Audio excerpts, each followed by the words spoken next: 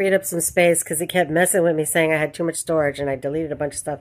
So everything's deleted, but the film I just did about the mop and the boiling the hot water, it didn't post on my Facebook.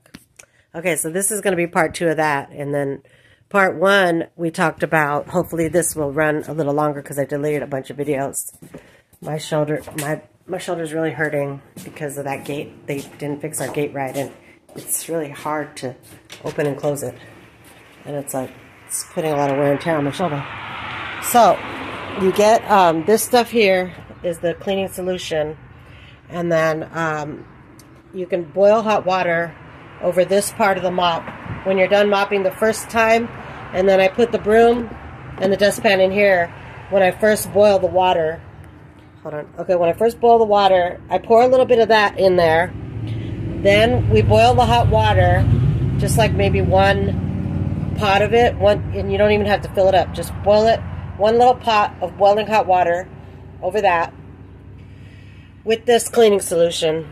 You just put a little bit. Then you fill this up with water so that it'll stretch, because once you get it low a little bit, then you fill it back up with water because it's highly concentrated, so that'll make it stretch. Then after you mop, you put this in there, and then if you have to mop again, you boil the hot water over this. If you have pets and everything, you're going to have that problem, so you boil the hot water over that. And then you just boil one pot of hot water over this. And then you could dump out the dirty water or whatever. And then I mopped all this floor today. And then the bathroom, this is what you do for the bathrooms. You get you fill that Pine Sol stuff up with like an old bottle of this.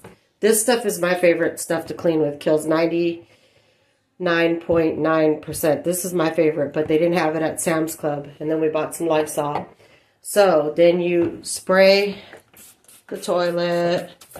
Usually I pour cleaning solution inside there, and I let it sit inside there. Like I'll get some cleaning solution and I'll fill this thing up and let this thing soak inside that. And then just clean this stuff in here. Because that's how you sterilize this too. And you just clean all this stuff, clean all this. And then this stuff here, just spray this Lysol all over everything. Spray Lysol over everything. And then spray this stuff too, all over this, all over the sink, and then wipe it down. And you can spray it over here.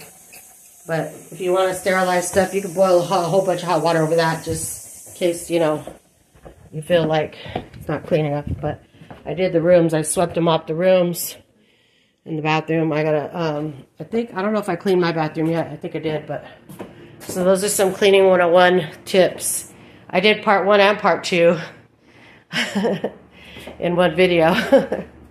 So it's not that complicated. And it didn't take that long. What really hurts is my shoulder, Janie. Because all of us were trying to get this gate to close, and it was just like, what the heck? It's just like really putting a lot of wear and tear on my shoulder. Whoo, Lord Jesus. Plus all the other stuff we do, like I do, but I haven't even deadlifted in a couple of days. I know it's not the deadlift, because I know I'm doing the deadlift right, because I saw somebody deadlifting. People do them differently. People do them however they want, but I mean, as long as you're not pulling it with your back, you got to do the deadlifts with your legs and your upper, arms, your upper body, like